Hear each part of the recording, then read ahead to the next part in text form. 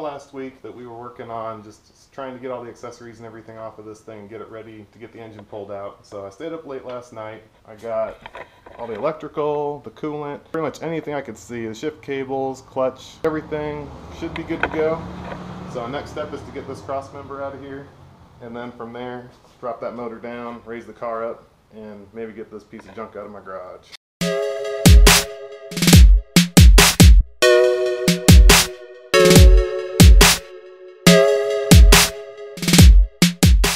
So I've got the cross member loose, but if you remember from last week, the people that had the car before me were so smart when they broke the bolts that they actually welded the cross member in. So this is what I'm looking at right now. I've got no bolt here, and I've ground off as much of the weld as I can get with my angle grinder in there. And that's like that on both sides. So now I'm just prying on it, and it's all loose and everything. It wants to come out, but it's just taking a little bit of love.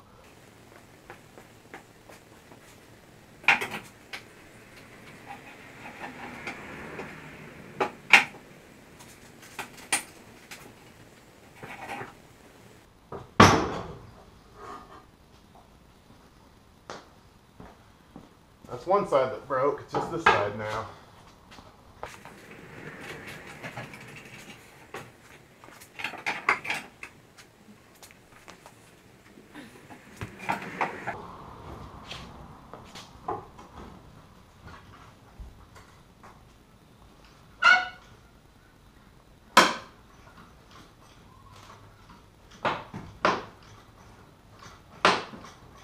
Well, I think she's about broken. I think the jack's just holding it up now.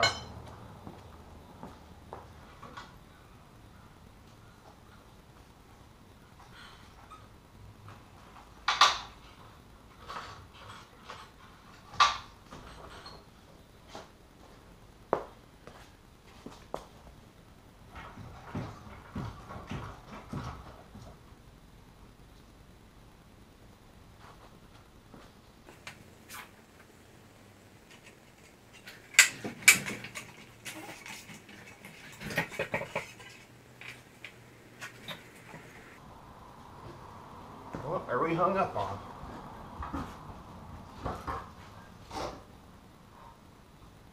Oh, wires. That's the ABS wire.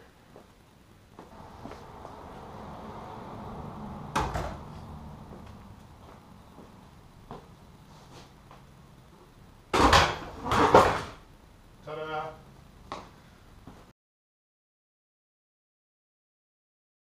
So these cross members are prone to rust, so this is why you got to take care of your car. Right here is where the motor mount was. You can see that it's completely broken out right here, and the sleeve inside is already shifted. And then also where they welded was all rusted out too. Here's the top of the cross member. Right there was a weld, and you can see it. You can see right through the cross member right there, as well as on this side too.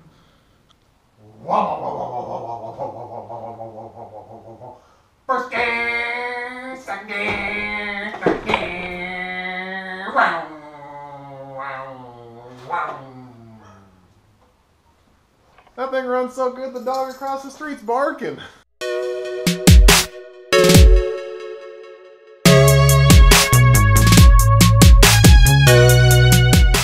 So I've got the car off the jack stands, the motor's sitting on a moving dolly now. So you can see I just put a 2x4 there under the oil pan, and then the other side lines up with the transmission. Time to knock out the two side motor mounts and then lift the car up. It should be good to go.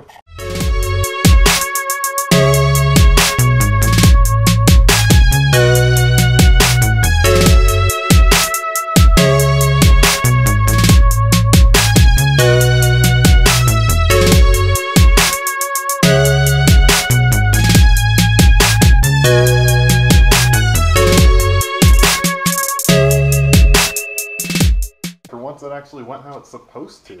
Jacked the car up, didn't get snagged on too many things, just rolled it right out the side. So there it is. That's a little bit lower. I lowered it down because I wanted to put it on jack stand so it was safe, but that's about as high up as you've got to get this car if you want to be able to roll that motor out on a moving dolly. But it looks like the motor is balanced fairly well on there. Just sitting on some wood and the end of the dolly. Overall, everything went really well. That only took maybe half an hour to get that out once all the other stuff was disconnected. So that's pretty awesome. I'm pretty excited. I'm going to let this thing down and probably call it a night tonight. So this is the next evening since we got that the motor out, and I ain't gonna lie, I am super duper tempted to just rip into that beast and see all the sweet carnage. You can see all the broken pistons and all whatever's in there, all the chunks. But even more so, I want to get this turd out of my garage. I moved my sweet car out here, so as I'm working on it, I can kind of check it out every now and then. Be like, hey girl, I see you there. So, doesn't it look nice right there? I like it. But anyway, that's the plan.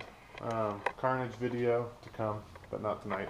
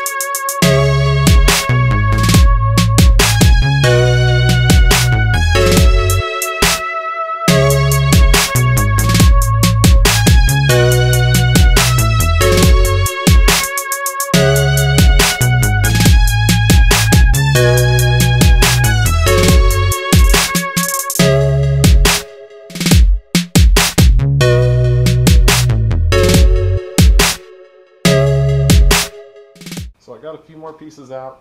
One of my windows on here on the back has a big old scratch on it. So I'm wondering what you guys think. Are these okay to try and take out, or do you end up just breaking them trying? And then I figure it's not too much hassle. That back window would probably be a good thing to just keep around just in case. You never know when you're gonna have a loose wrench or something and need a back window. I was looking at keeping the windshield, and then right when I went to clean it off with some Windex, I found a big chip in the middle, so then I figured that's not worth keeping. So, got quite a bit of stuff off the front though, and a little bonus here is it's got the turbo 2-piston calipers. I didn't think they had those on the 91s, so mine doesn't have those, so that's a little upgrade. And then I'll use that hood to replace mine, since mine has this big old dent in it. And then it never hurts to have some extra headlights around and T-tops. And the radiator, I'll probably flush it out and see how it does. Throw that in the trailer, that way if I'm across the country autocrossing or whatever and I blow a radiator, I just have one. Don't have to spend any money. Their awesome wiring and repair skills continue. Remember I said the door locks don't work? Check this out. They got wires going just about everywhere on there. And a lot of them going just about nowhere, it looks like. So, good job on them. I don't even know if I'm going to keep that door, because between all that with the wiring over here, it looks like it's either got rust or Bondo right here. Probably rust underneath that paint, so that probably will just stay on there and go with the car. I'm done with it. The struts I'm just going to keep because I'd like to try and make some coilovers. I've heard of people cutting the spring perches off and just putting the Coney inserts in them and getting coilover parts off of like Summit or Jigs and making their own kits. So I'll probably keep those just in case I want to do that in the future. So pretty good haul. I mean, the battery's garbage, but you can get like $5 or $10 at a parts store for that. Not too bad. Hopefully the transmission's good, and then it'll all be worthwhile, and that stuff will just be extra. So the wife and I both have some sniffles right now. We don't know if it's allergies or if we got a cold. It's the beginning of the school year, so probably have a cold. But so I'm off to the store to go get some cold medicine, so I figured why not take the MR2, video it, and maybe beat on it a little bit, have some fun.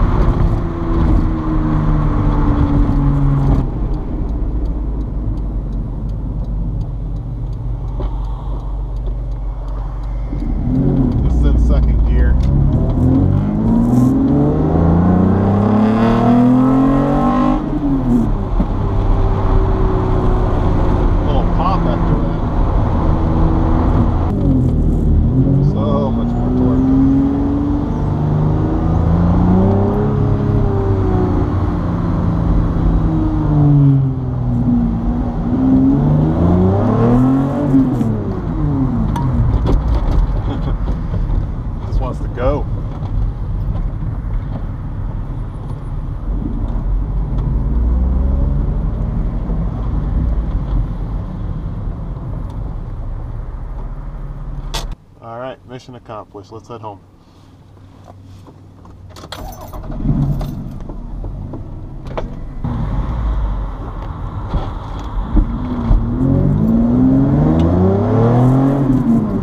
So now I gotta wait 10 years to go into second. Oh, there she goes.